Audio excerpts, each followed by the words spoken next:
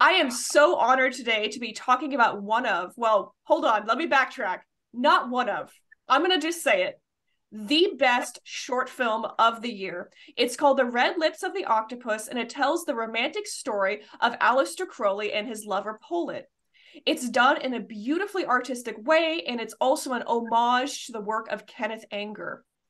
If you're on my channel, then you probably already know who Aleister Crowley and Kenneth Anger are, but Pollitt might be a new name for you. Pollitt and Crowley's relationship was one of the most important relationships of Crowley's life. So the fact that there was a film explicitly exploring their relationship is groundbreaking. It's groundbreaking from a queer perspective, an occult perspective, and also an artistic perspective. I am so excited and so blessed to be here and talk to the director of the film. So welcome. Thank you so much for being here. Before we get too deep into the Crowley stuff, which I'm super excited to talk about, I'd love to hear more about you as the director. So if you could please introduce yourself, share some of your background, and what got you interested in making films?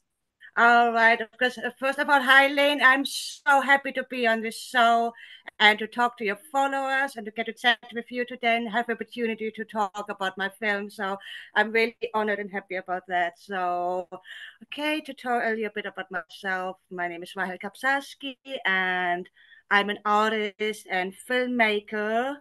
I'm actually a painter, but now it's sort of like this is my second short film I'm making.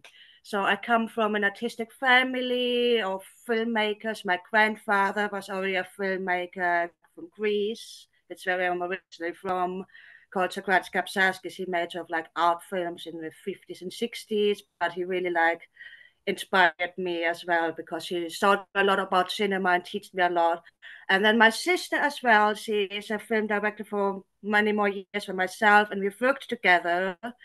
We also run our own production company called Park Productions, and we've done one feature film called Spy Darlings, which was an LGBT musical horror film, which came out in 2016, was distributed by Roma in America.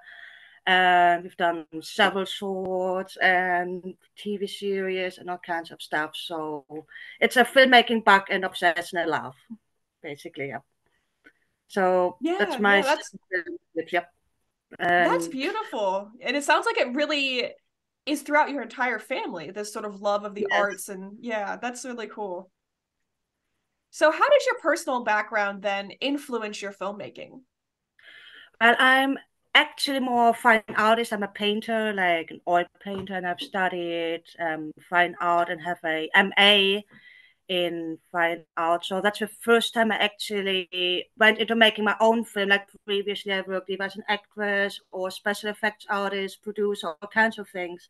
But I really wanted to take that next step and try to make my own film as an sort of like an.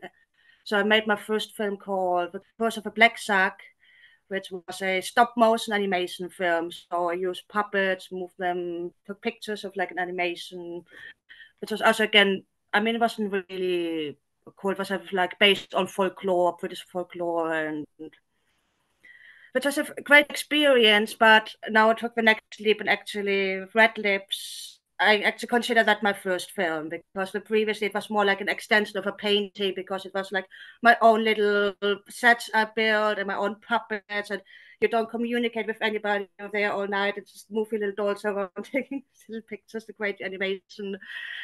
So yeah, this is now my first. I mean, I would consider it my first real film, and it was just like an amazing experience to make it. And as a painter, also like I have a very visual mind, and I mostly call myself a surrealist. So I want to bring that also into my films, the whole surrealist, dreamlike world that I create. Wow, so I didn't realize that you consider this film your first film. And I must say, as a first film, what a Director, yeah. start. What an explosive start.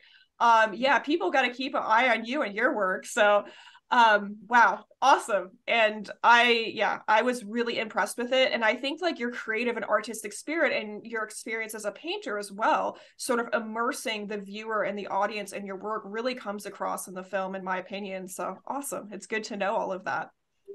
So how did you discover Aleister Crowley, and what made you tell this story in particular? Well, I mean, I could say I've been into magic and occultism for many years now, and I consider myself a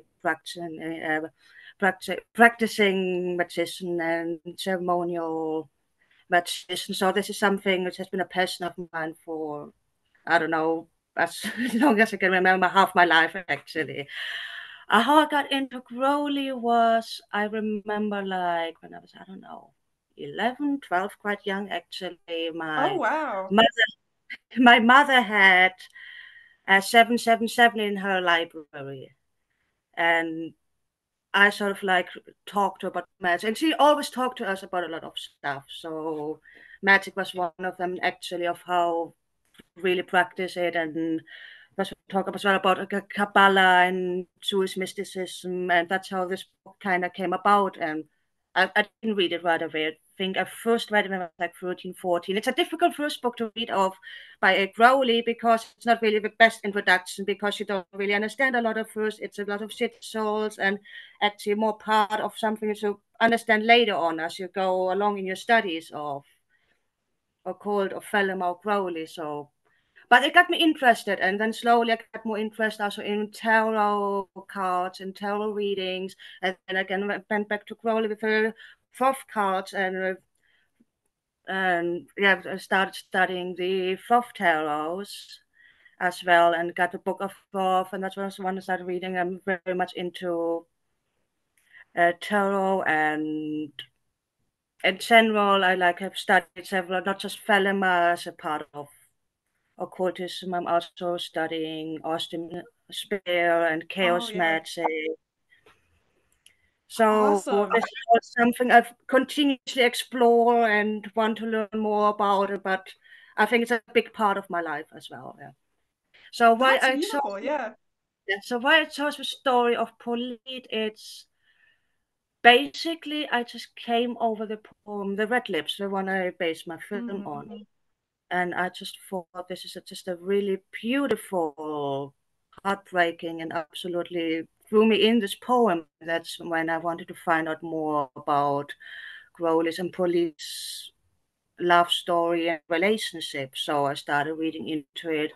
And then I found out more of how many poems he actually wrote about Polly. He dedicated another book about him and how much of a part of his life actually Polly was. And you cannot find much at first when you actually try to Google it. It's sort of like a basics. Yeah, he was a drag performer and they started dating in Mm-hmm. university. And then you find sort of like a few little quotes of by Crowley, like things which I like I lived as his wife for 6 months, which I found really sweet. But yeah, so like it took me quite a lot of research to find all the material I wanted for the how the relationship unfolded, what happened really. And I think this is sort of like this vulnerable part of Crowley is just something I want to bring over because that doesn't get shown much in cinema or in portrayed anywhere really. Yeah, yeah, definitely. I am so glad you brought that up because I want to give our viewers just a little bit more context because a lot of films and popular depictions of Aleister Crowley explore him as a black magician, which in my opinion he's not, or a spy or a mountain climber. But your film does not. It tells a much more vulnerable and romantic side of Crowley, which I think is incredible. And basically you had the courage to break away from these popular depictions and explore a completely new aspect of Crowley and this story.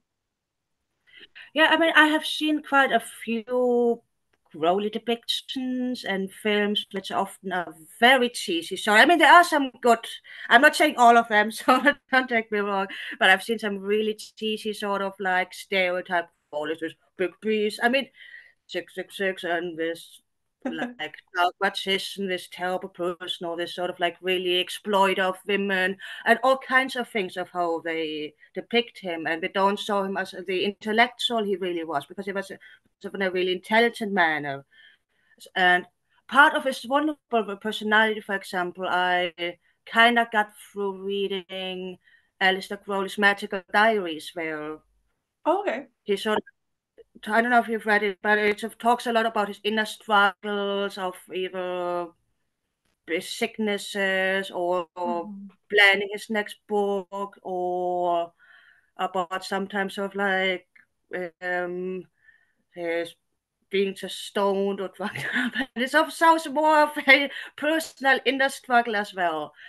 So actually, I mean, one thing that I did not bring over was him as a mountain climber. I did have a small segment actually that I wanted to show a surreal mountain climbing scene actually, but that didn't, because actually he did take Pollitt once mountain climbing, and Pollitt refused to climb with him up the mountain. And knowing Crowley's history of how well some of his um, climbing went with other people, I don't blame Pollitt, so maybe it was the bullet. That's so funny. But I didn't know that story, actually. I mean, that's so much. Yeah, I mean, yeah, I found quite a lot. That was the most research I had to do, was finding out about Crowley's and Pollitt's relationship, and it sort of slowly unfolded to me of finding all those little bits and facts about it. So yeah. Yeah, that's really cool. And you can really, I really could tell you put so much energy and research and effort into it. And when it comes to the magical aspect, I noticed, because of course I'm a practicing magician as well and ceremonial magician. And I noticed you got a lot of the magic in the film, right? So there was, whether it was a literal demonstration of the lesser banishing ritual of the pentagram or the really artistic depiction of initiation.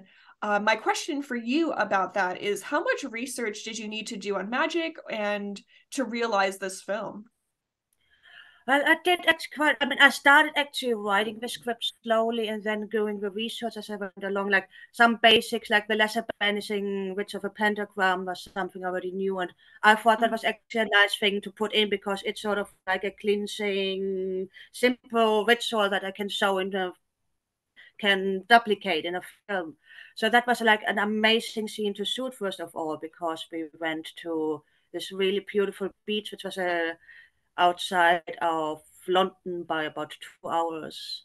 So it had this sort of like a really amazing landscape there. And of course, it's a silent film, but I made my actor, Jeff Christian, who did just a wonderful job at portraying Crowley, say, of course, as well, the words to it and teach him the movements, which was like a really great experience as well. So he in the end actually said like he felt really rejuvenated by doing this ritual for real, because actually that's what Yeah. they were doing. He was doing a ritual, saying the words to it as well. So I did a lot of research further on some things like I didn't know, like if you remember the lamb who appears towards the end. So because sort of like that is sort of like I took as Crowley's. I mean, the main Crowley of this vulnerable and magician who reflects back upon his life, but then I also have the other personalities a bit, so to play around a bit. Like I had the B666 there on the side, and I Mhm. had Lamb as well as another kind of alter ego of Crowley. So one ritual I researched was the Almanandra ritual, which he undertook in New York when he actually met this entity, Lamb. There are some people say it's like even alter ego, or it was a real Mhm. entity, or an alien, or it was a spirit.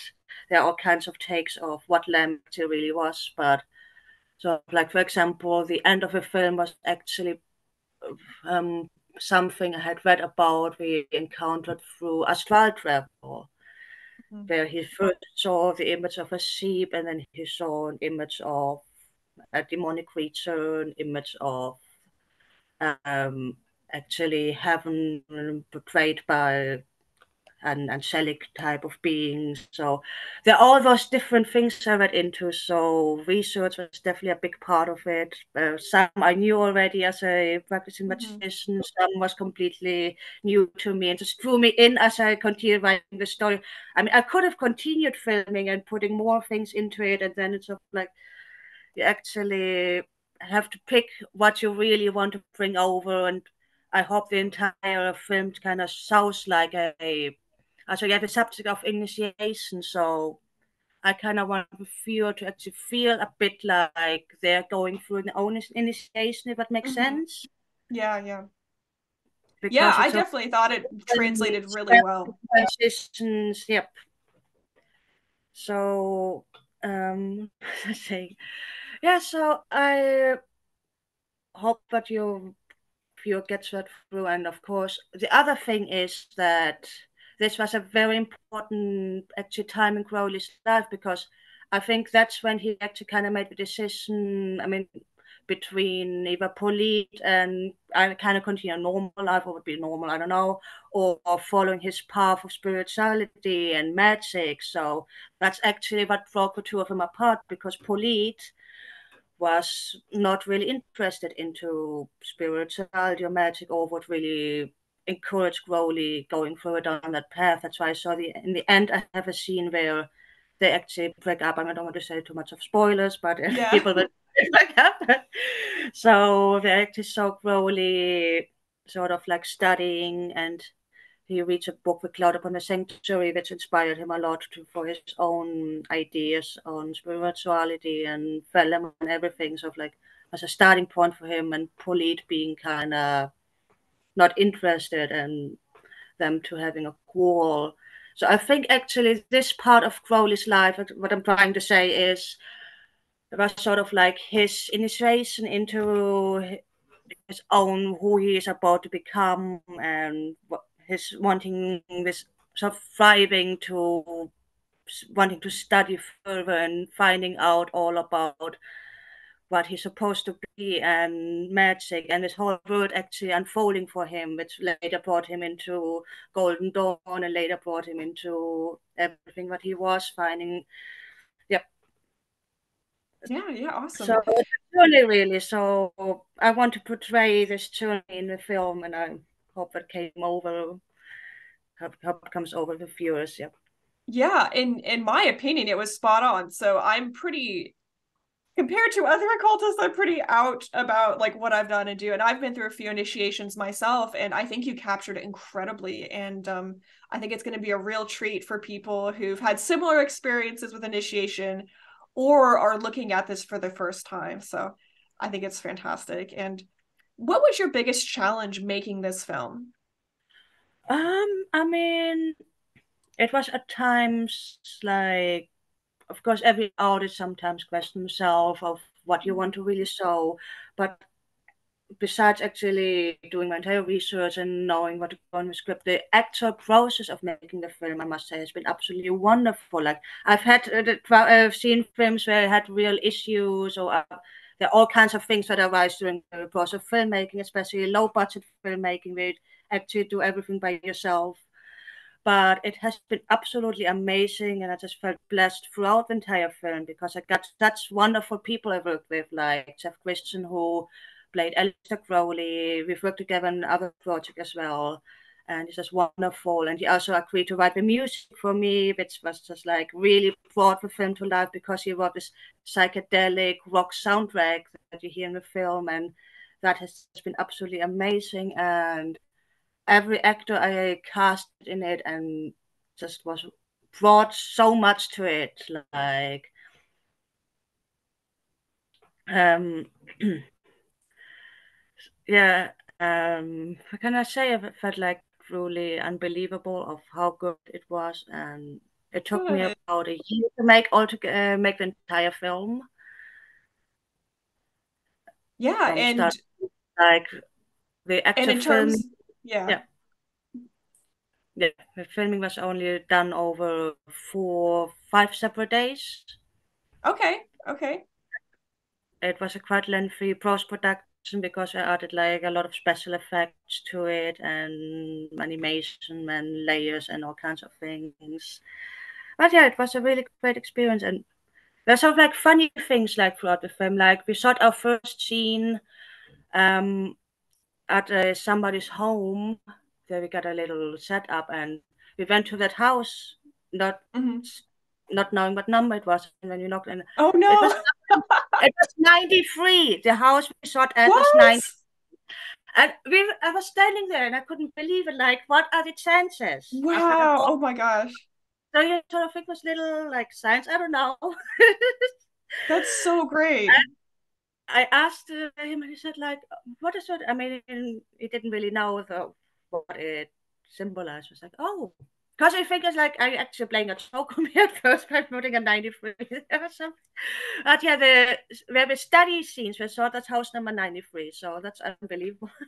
Yeah, Exactly. I'd love knowing that. That's so good. I was about to say, like, hearing about Yeah. how easy the process was for you, it sounds like, you really had the inertia of the universe just kind of I helping you think make that's this it. film. Like, yeah, you've got a positive energy throughout the film, and everybody. I mean, Brandon Edwards, who plays young Crowley, that was a little bit tricky to cast because I wanted someone who has that type. Because young Crowley had a sort of an aristocratic feel about him. Like when you see him in pictures, he's really sort of well statued, well dressed, and he has sort of that really grace and elegance about him. And you see pictures of young Crowley.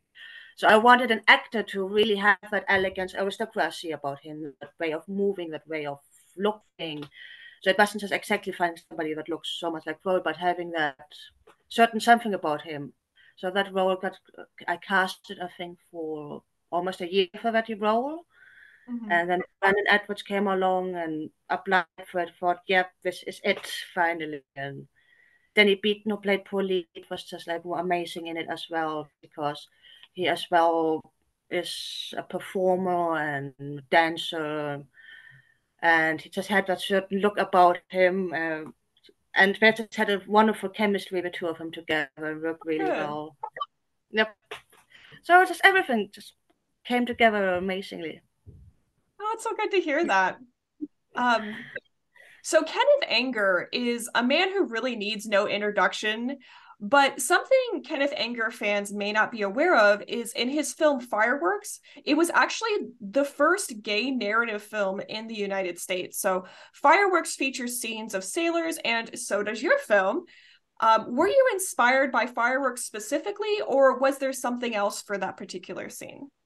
Yes, definitely Kenneth Anger throughout has been a massive inspiration for me. And I wanted to put those little homages in the film that if somebody follows Kenneth Anger work, they can sort of see that there's homages, there's, for example, some of the shots used in the beach ritual as of homage a little bit, Lucifer rising in a way it's shot. But there is also a certain truth to it, which is the most amazing part because researching Pollitt and Crowley's relationship, I found out that once the relationship started going a bit sour, Crowley actually went out to the shore and chatted up a couple of sailors. And there's actually a Wow. whole collection of that he went and slept where I think two, three sailors was there actually. I mean, there also have, so yeah, so there's that whole proof to it. It's sort of like double elements. It was like when I read that part of Crowley's history, I just thought, wow, that is too good not to put in. I didn't think that I decided to put that scene in there basically like only 3 weeks before I already planned shooting some other segments for it. And I thought, nope, no, we need sailors. And I cast for it and got the up and yeah, thought had the opportunity to, of course, homage Kenneth Anger's Fireworks, but it is actually the truth because most of the Wow. elements, and of course, there's some fiction or some just surrealism to it, and not everything is 100% historically correct, but most of the main points in the film are actually of how it happened or somehow it did go like that. So yeah, so this is Crowley's wild days of sailors. I had to go in there. Wow. Okay, so I actually didn't realize that at all, but it's so cool to hear about the different layers. Yeah, Yeah, the awesome. Yeah. So outside of Kenneth Anger, are there any other particular artists or filmmakers who influence your style? well, there are lots of like my favorite directors. I would say are like David Lynch Yeah. and Alejandro Jodorowsky and Young Svankmajer. A lot of sort of people make sort of more surreal, weird films.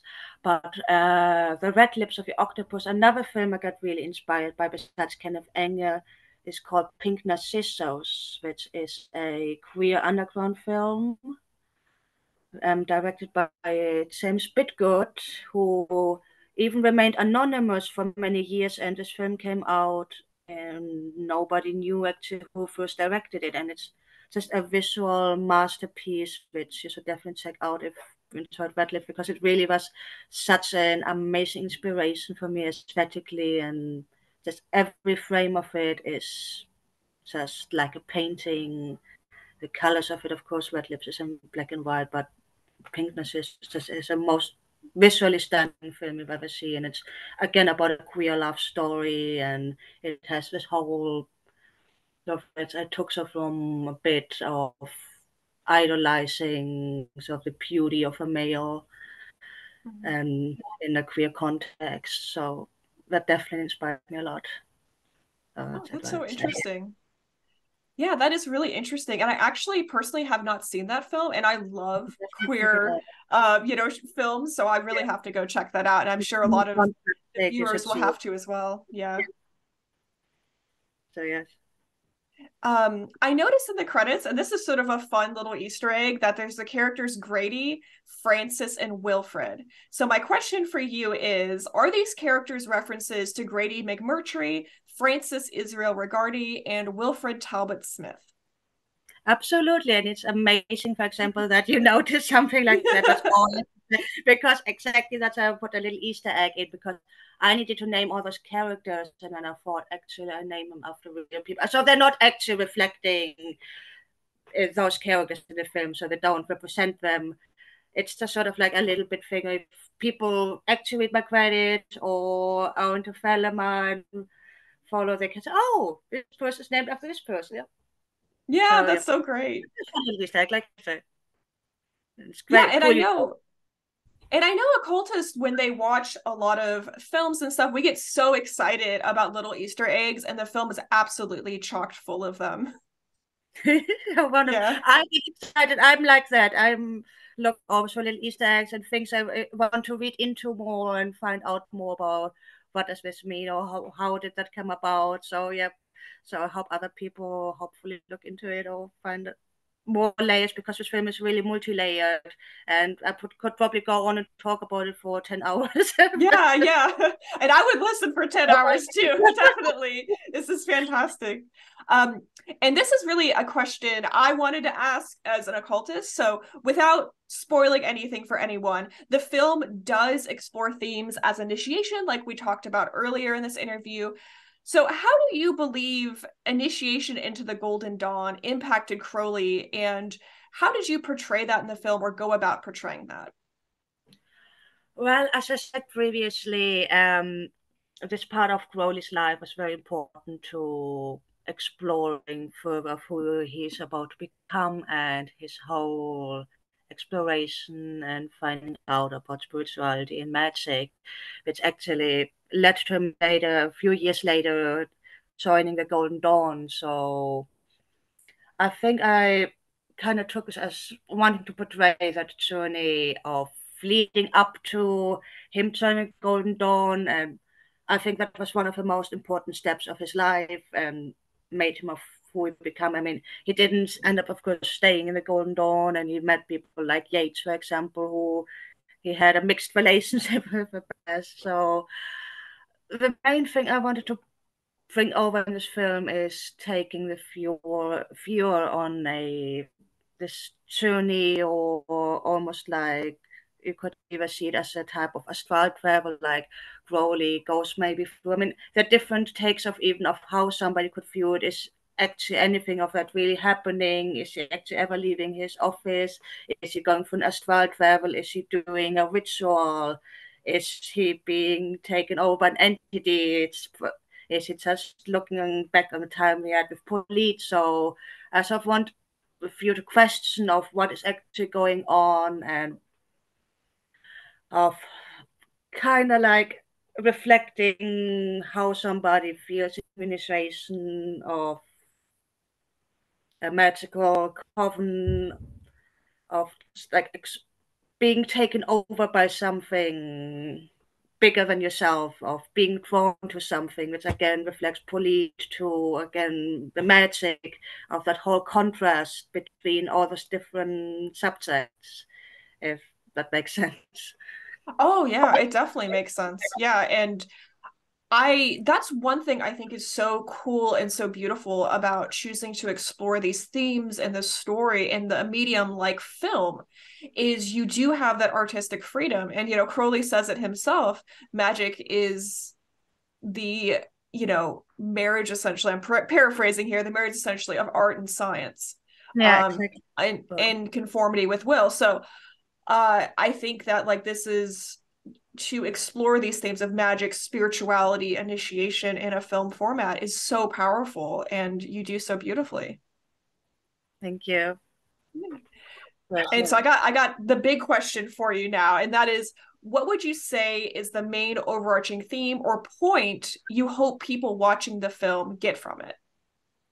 That is again actually similar to what I just said, because it's a very spiritual film. So I don't want to make a single point of telling people actually of how they should view the entire story or what they should take from it. I want people to take, maybe somebody might view the film and he will just see it as a love story. Someone will see a film and he will see it as a spiritual journey. And I want everybody to take whatever they see in it, which everybody else like could see something different in it. And I hope that I can bring that over it's kind of left open to the viewer of how they interpret the story or how they interpret the film, and everybody takes something different. So that's actually what I hope. So it's not a single point I make. I hope I make many points in a Yeah, way. that's Yeah. beautiful. And I'm really excited to ask you this question in particular because I want to know what else you're up to. So, what kind of stories are you eager to explore in the future? And are there any projects coming up on your horizon that you are particularly excited about? Well, the next big step for me as a filmmaker is to go one step further and make a feature film. It's a really going to be a big project, and I don't want to give too much away from it yet, but it's going to be a dark fantasy. Oh, So it's wow. going to, again, and as well, I have a background in being a puppeteer as well. So I hope to actually make a fantasy film using real puppets instead of, say, CGI or something, a bit like reflecting like old fantasy like Labyrinth or Legend. So it's going to be quite different from that. And I'm just writing the script for it. So it's still very much in the beginning process of being made. So, but it's going to be something I'm really excited about to make this dark fantasy. And again, it will explore different themes, and it always reflects back to either myself as a surrealist or my interest in occult and all that. That's so But exciting. I can't wait to hear more about this. And that brings me to my next question, which is, of course, where can people find you online and how can they support your work? it would be lovely, like if anybody wants to follow me, you can do so on Instagram, Rahel Kapsaski.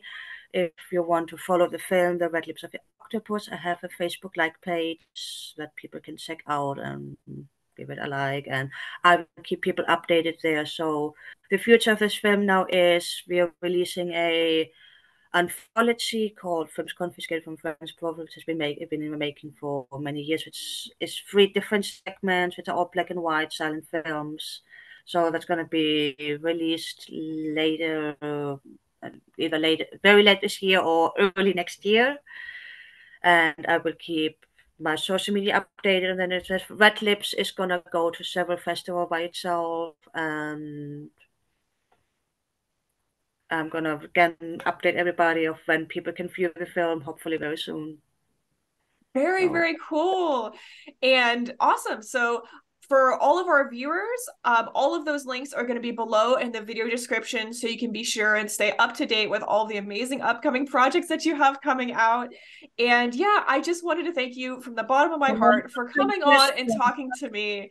So thank you so very Thank much. you You've been so much for an having me and listening to everything. Thank you. It was really yeah, it's you've been an wonderful. incredible guest, and what an incredible film and opportunity to talk about this and talk about magic and mysticism and spirituality. So cool. So thank you so much. And yeah, is there any last messages you want to make sure our viewers take away Yeah, from I this? I think that's perfect. I think I've covered most of it. And wonderful. Thank you so much. And so excited to see your future videos. And you're just Oh, doing thank you really so well. much. That's such an Yeah. honor. Yeah, And I thank you love for talking about listening. magic and That's all of wonderful. that. So very Amazing. cool. Thank you. And thank you so much to all of our viewers and listeners today. I appreciate you for being here. And as always, I am the center of expression for the primal will to good, and so are you.